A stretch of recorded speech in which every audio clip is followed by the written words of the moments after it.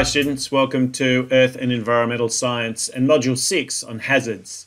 This is video number 8 and we've shifted now into starting to have a look at volcanic eruptions and the spheres. So in this video, as well as a few of the ones that will follow, we're going to look at some secondary sources. We're going to compare different types of eruptions, both in terms of explosive and effusive volcanoes and their impact on the biosphere and the atmosphere. So hopefully now you already have some idea of how to contrast explosive and diffusive volcanoes, and what we want you to be able to is not just describe the impact of each of these eruptions on the atmosphere and the biosphere, but hopefully to be able to explain the impact of them as well. So probably the first thing that we need to do is have a look at the Volcano Explosivity Index, or VEI.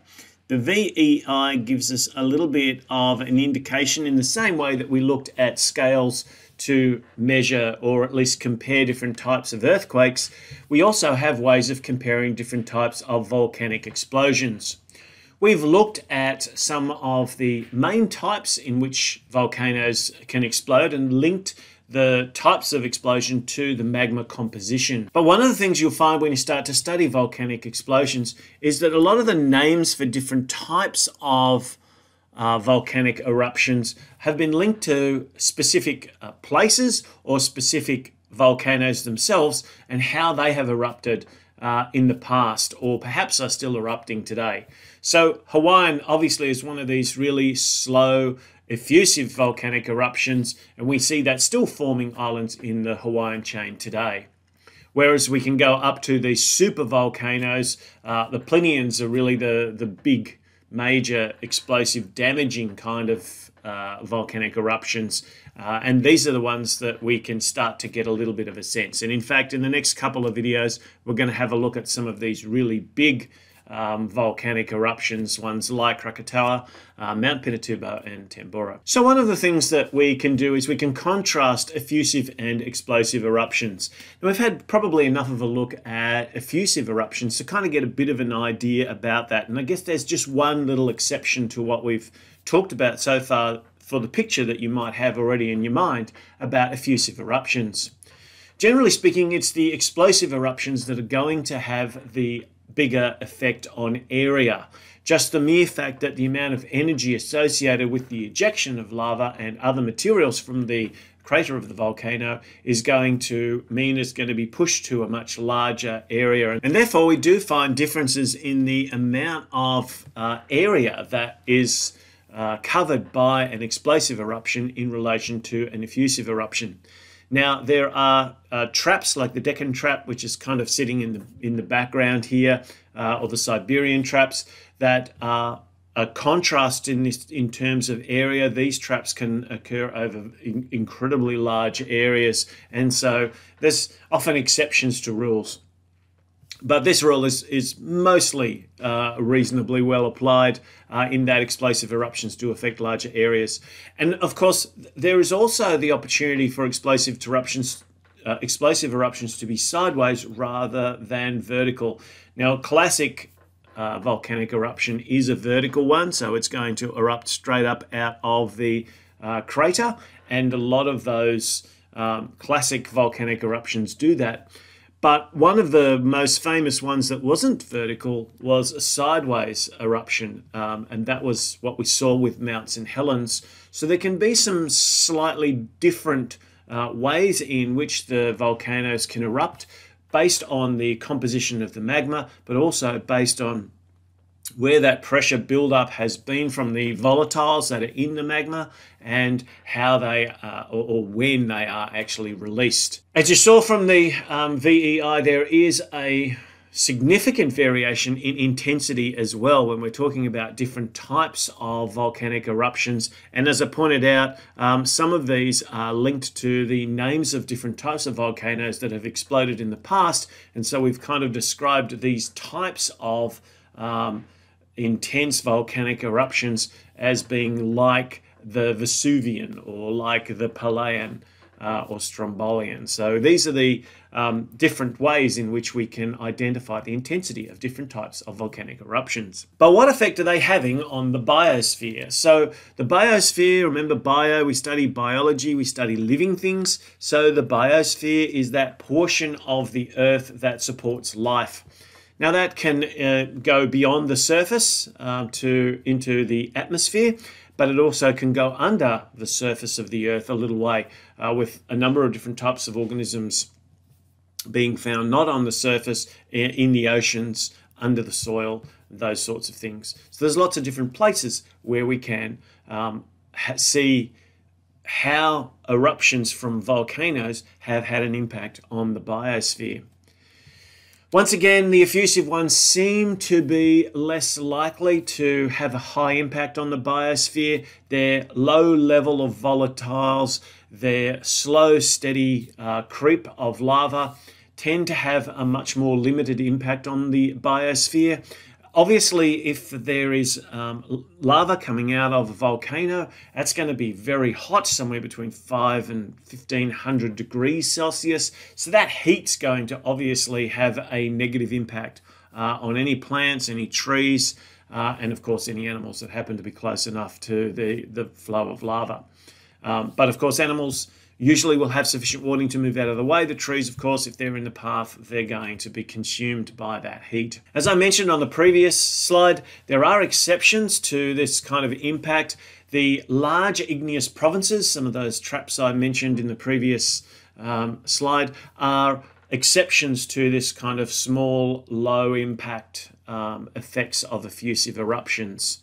There are a couple of exceptions, as I mentioned, to this general rule, but it holds pretty well, especially in comparison to explosive eruptions. So when we look at explosive eruptions, we've got lots of different types of potential consequences on the biosphere. We've got the heat-related consequences, and that's not just lava, hot lava that can be flowing. It can also be pyroclastic material that's being thrown out of the volcano. It can be ash, which can be heating up the atmosphere, and also the air itself can get quite hot.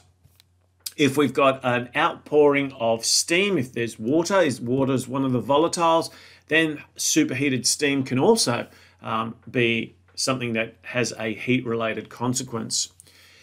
Sometimes ash can get quite heavy, and obviously it'll fall underneath the influence of gravity, and that can result in instant burial of different types of biological materials. Again, mostly we're talking about plant material here because it can't get up and get out of the way. But sometimes these explosions happen quickly and without much warning, and obviously that can affect animals. Even if they are mobile enough to try and run out of the way, they may not be able to get out of the area quickly enough. We've looked a little bit at Lake Nias and the gas poisoning that was a result of gas emissions from the release of volatiles that had built up in a magma. We'll also talk more about sulfur and the oxides of sulfur that can lead to acidification of clouds and water, and that can create acid rain. And that too can have an impact on the biosphere. There's also short and long-term consequences of atmospheric cooling and atmospheric warming, which can also have both short and long-term influences on life. So the problem with these explosive eruptions is they can have a very, very big impact on the biosphere. It's hard to talk about impacts on the biosphere without also talking about impacts on the atmosphere. The two things, living things, do exchange materials with the atmosphere, and so it's very difficult to separate one from the other. So therefore the same kind of discussions that we had for how volcanic eruptions affect the biosphere also apply to our discussions of how they might affect the atmosphere. Specifically, what we might be looking at is air masses and climate, and we'll discuss changes in the climate in the next video. But once again, effusive eruptions don't tend to have quite the same impact on the atmosphere as explosive ones do. Once again, if they are larger scale, such as the LIPs, or long-term, so there's eruptions happening over very long periods of time, then these can be exceptions to the rule. But generally speaking, effusive eruptions are also low impact on the atmosphere. This is not, again, the case for explosive eruptions, and we get heat, we get a lot of volatiles, carbon dioxide and water. The oxides of sulfur, particularly as sulfur is interacting with oxygen in the atmosphere, can form sulfur dioxide and sulfur trioxide. When they combine with water, they form that very strong sulfuric acid, and that can create some massive problems in the atmosphere. And this is not just in the air of the atmosphere that we breathe, which is the troposphere, but it's also in the layer above, the stratosphere. And when that happens, we can get some reflective effects. And so we actually see some changes between some of the short-term global cooling effects. So that extra material that's basically micro droplets that are forming in the stratosphere can actually have a reflective effect on the incoming solar radiation and actually cool the Earth temporarily. But often what happens is that eventually they will fall back to Earth, and we will often have a period of global warming associated with some of these explosive eruptions as well. The type of eruption, the nature of the eruption, the location, the amount of time over which the eruption occurs, all of these are factors that can critically affect exactly what level of impact that we have in the atmosphere. But again, we're not just talking about some of these gases that have been important as far as global warming is concerned, but we're also talking about particulate matter. Ash sitting in the atmosphere can make the air very difficult to breathe. Heat can also have the same problem in terms of burning the respiratory systems of organisms that need oxygen in order to survive. So there's a lot of potential impacts on the atmosphere as a result of explosive eruptions. One thing that we're going to have a look at in class is the Global Volcanism Project, and it's basically a website that's set up to track all of the current volcanic eruptions, everything that's actually erupting right now in real time.